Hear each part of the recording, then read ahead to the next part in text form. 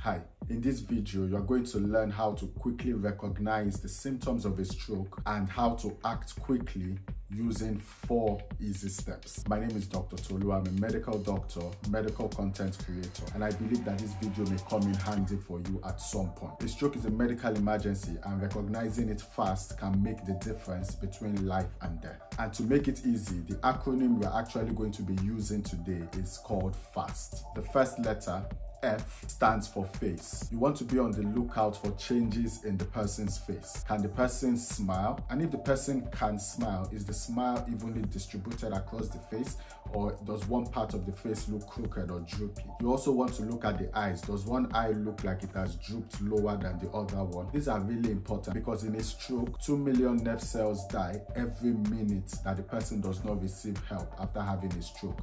The first 3 hours after having the stroke are very vital, so it's important to pay attention to the face. The next letter is letter A, which stands for arms. So you want to take a look at the person's arms. Can the person raise both arms up in the air? Many people who are having a stroke may not be able to raise both arms, but even if they can raise both arms, you would likely notice that one arm would appear to be falling lower than the other arm. You see, in a stroke, blood flow to one particular part of the brain has been compromised, which means that that part of the brain is not getting blood supply. And when this happens, it is likely going to affect movement in the parts of the body of the affected individual. So when looking at the arms, another thing you want to look at is one arm weaker than the other? Does one arm feel numb? Comparing both arms and seeing maybe a difference in the strength or power in one compared to the other can be an important telltale sign of a stroke. The next letter in the acronym FAST is letter S, which stands for speech. So you try to get the person talking, and then you pay attention to the speech. Is the speech slurred?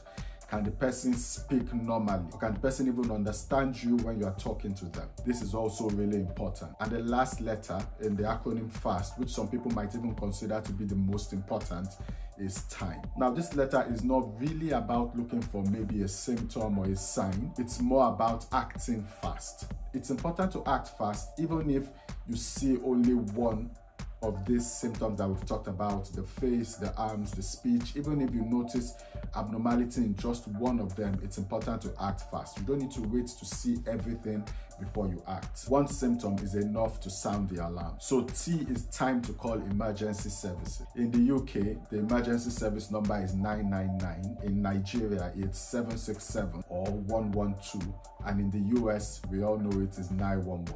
It's absolutely crucial to act as fast as you can if you suspect a stroke, and if you are in a position where you feel that getting the person to the hospital yourself might be faster than maybe waiting for emergency services, especially if you are in a country where the emergency services don't work as well as they should, then it would be a good idea to get the person to the hospital yourself in a safe manner to do so. Remember, when someone has a stroke, the first 3 hours are very, very important. Getting the person to the hospital within the first 3 hours can make the difference between life and death, and even in those that survive, it can be the difference between a better quality of life after the stroke and a lower quality of life after the stroke. Now, there are other symptoms of a stroke that are also important to pay attention to, like sudden dizziness or sudden severe headache or sudden blurry vision in one or both eyes, or even going blind in one of both eyes in a sudden manner.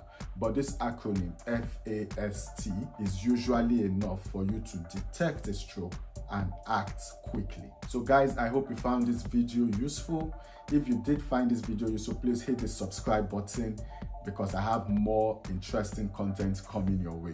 And for those who have watched this video to the end, I'm very happy, because you are my real people, the true people who actually have a thirst for knowledge and want to do better with each day that passes. So if you've watched this video up until this point, just comment "act fast," and then I will know that you are my type of person. Alright guys, thank you for watching, and if you would like to learn the 5 common reasons why people suddenly slump and die, that's the video showing right now on your screen. Just click on it and learn some more. Bye.